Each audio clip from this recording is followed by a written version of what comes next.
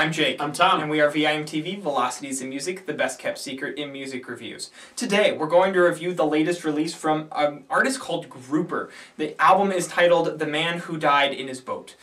Interesting album title. The album cover, you know, it's this lady kind of looking on and out of the scene, and you kind of don't know what to think when you, like... Is it her? I don't know. I don't know. If you guys know that, please let us know. I just thought of that. I don't even know why I didn't put that together. Yeah. But anyways, you know, I didn't know what to expect because I had heard about this album. I heard that, you know, Grouper was an artist that I need to check out since I kind of like indie, you know, singer-songwriter, noise, ambient stuff. And so I was really excited when this came out and got good reviews. I was hearing a lot of buzz about this album.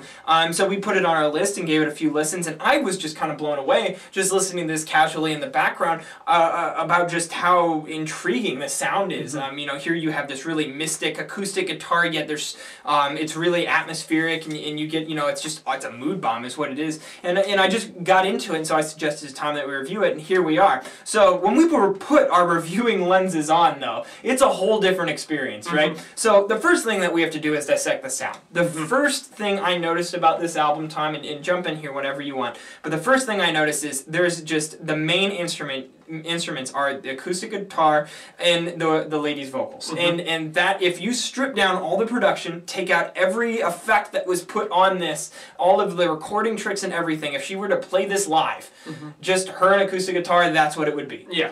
Now, what comes after that is there's other instruments. Occasionally you get some electric guitar with some distortion. Occasionally you get some piano. It always sounds like she recorded in the next room. Yeah.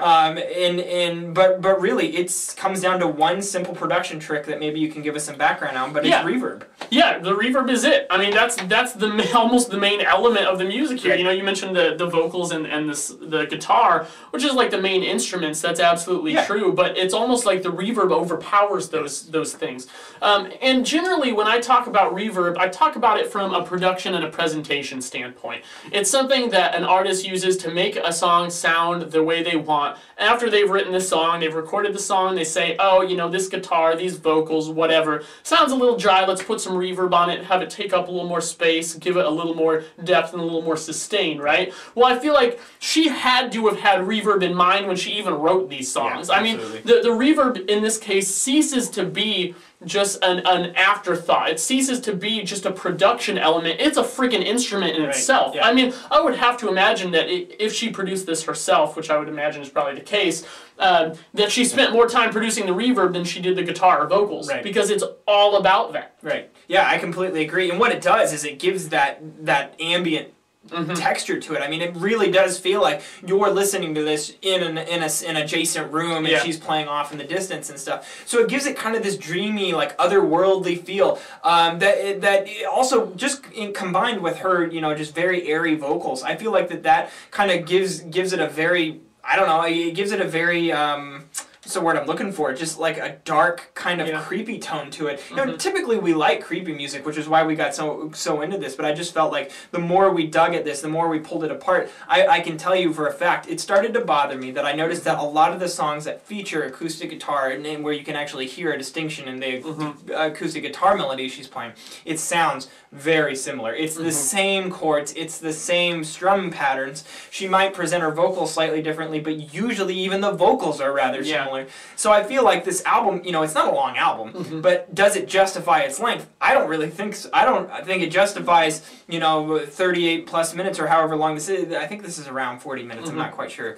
But I don't feel like it really justifies this length because you have so much reproduction of sound. Now, I like that at first because it was all about the mood, but once you start to get in it on a more analytical level, it's harder to really justify some of it. Yeah, because you have to think about how that mood is being created. Yeah. And essentially, mood is always going to be created by a combination of the songwriting, the performance, and the production. Yeah. And so once you realize that all those elements are actually pretty similar throughout, it takes some of the magic away, I would say. Now, there's two tracks in particular I'd like to point out because I thought that they were excellent and did a good job of breaking the album up and giving us some variety here. First of all, there's a nice intro track to the album yeah. That sets up kind of the main chunk. But then track 7, Vanishing Point, is really just this old kind of out-of-tune piano, which I'm sure there's production on it, that, you know, reverb and other things, but it really does sound like just this very creepy, you know, high piano keys that she's playing. And I really like that because it gave this album a new edge that really wasn't there before. And then the closing track, Living Room. Yeah, I love that track. I felt like that was just such an elegant closer. There's, it's much more stripped down, but at the same time, it kind of sums up the emotional appeal of the album. Well, and my favorite parts of the album, I think that was a track that just also just had a killer vocal melody. Absolutely. And I think that the first chunk of the album, tracks 1 through 4, not including track 1 because it's just the intro track really, but tracks 2 through 4 have great melodies as well, and those all ended up being my track picks, simply because those are the bits that I liked, because I not only heard the atmosphere created by the reverb and production, but I also got some melody out of it. Now, in that middle chunk of the album, it's like when it just dives right in. I think that maybe that's when the guy dies in his boat, right? That's a good point. It just feels like the whole thing goes underwater, and it just feels like it slips into this ambience that then it starts to pick up to the surface again once you get to the end of the album. And I think Living Room, the last track, is the perfect capstone for that reason, because a lot of what comes before it,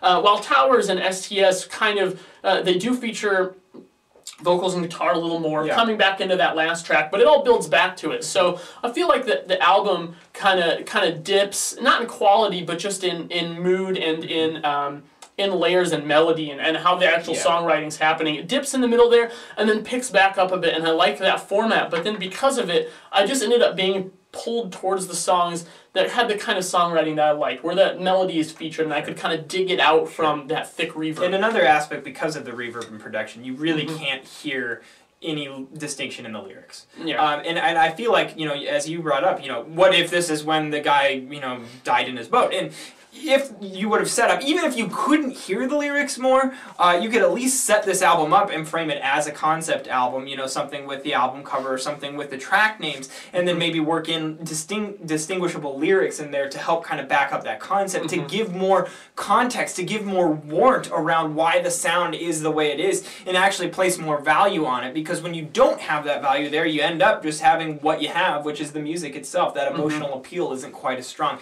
And honestly, this is all about emotional appeal, getting a mood kick from the sound, and that's what this is made for. It's more of an artistic statement rather than an intricate piece of musical composition. Now, I still found that I really liked this. I started off like mid-80s on this one, and the more I picked it apart, the more I was just like, I just can't get as much out of it anymore. So I finally settled on a low 70 score. I'm going 72. Awesome. Yeah, I like this album too, and it was tough for me to come up with a score for it, because it's like I liked it overall. I always enjoyed listening to it, but nothing really pulled me in. It works well as an album. Yeah, I didn't come away from it though really thinking, oh, I need to listen to that again. Oh, here's what I really liked about it. It was just kind of like, you know, I liked it, but I probably won't come back to it. Yeah. It's still good though. I'm gonna go 69. Cool. What did you guys think? Because a lot of you have talked about Grouper, and I was really excited to be able to review this one because it's a different album for us. Oh, definitely. A little bit off the beaten trail for Velocities of Music. So please leave us a comment at www.velocitiesofmusic.com